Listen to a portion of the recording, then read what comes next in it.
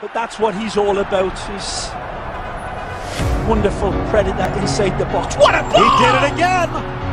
And it's the goal!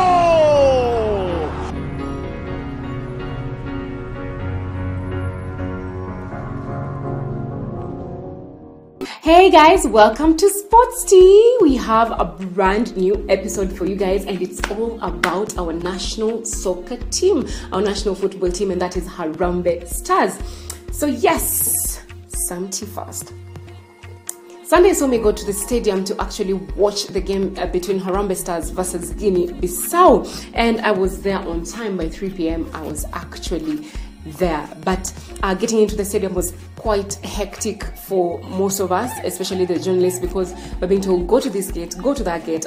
It was a mess, but finally I got in now at 3:30 p.m. The game kicked off at 4 p.m. and it was all about dominating, and Harambee Stars dominated that game. But one thing Harambee Stars were not prepared for, and actually didn't notice, is that Guinea-Bissau had come to defend, and they were defending their lives away. Guinea-Bissau defended. They were like Chelsea a couple of seasons ago with the bus. They call you the Guinea-Bissau bus. It was serious, and Harambee Stars really struggled to penetrate that defense. We created so many chances, even in the first half. We created so many chances. Olunga there, where there, Wanyama, but we did not actually get to score a goal in the first half. And now to the second half, which was actually dramatic, and it was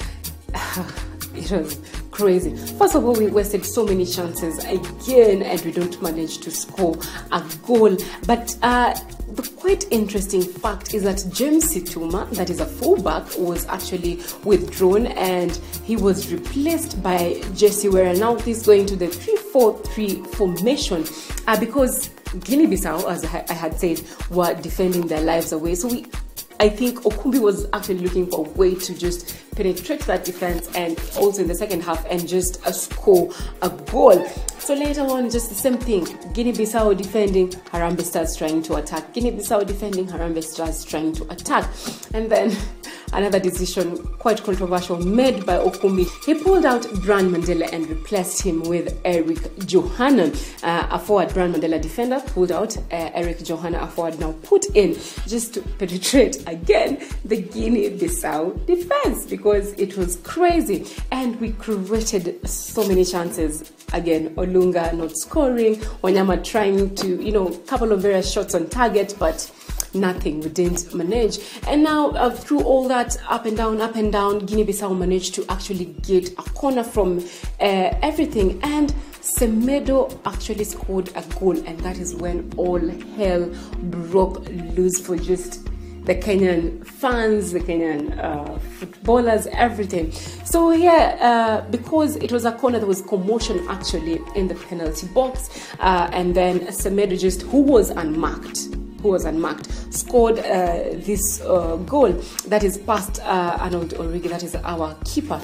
And the Kenyan guys were like, no, that is not a goal. Guys in the stands were like, no, that was not a goal. And this was also escalated because our very own footballers were actually in the referee's face saying, no, that was not a goal. That was not supposed to go through. And it became a mess from there. The game had to be halted because the fans were getting chaotic, and the policemen had to go and fire tear gas into the crowds, which was a mess. And firing tear gas, as you know, makes the situation worse by the minute.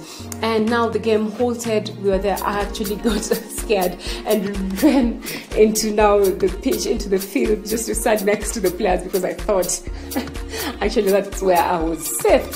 So for like 30 minutes, more than 30 minutes, the game was halted, and there's no replay for guys in the stadium, so we had to actually go on our social media pages and just check what exactly happened, and that's when we confirmed it was a legitimate goal. The ball actually went in, and it went past Origi, our goalkeeper.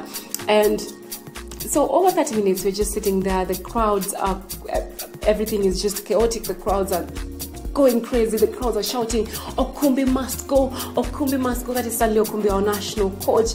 And oh boy, this policeman had quite a lot to do. They were just firing tear gas because I don't know if that's really allowed. I wish they would have done it some other way, but the game had to continue, because if we didn't wrap up this game, we actually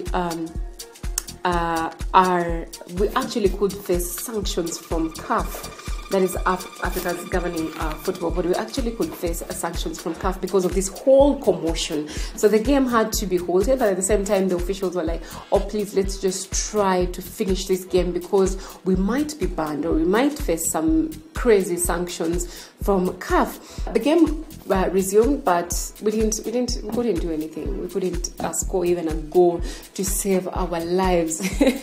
And after that, the game actually wrapped up finally later. That is, I think, at 6:30, 6:40. Very discouraging.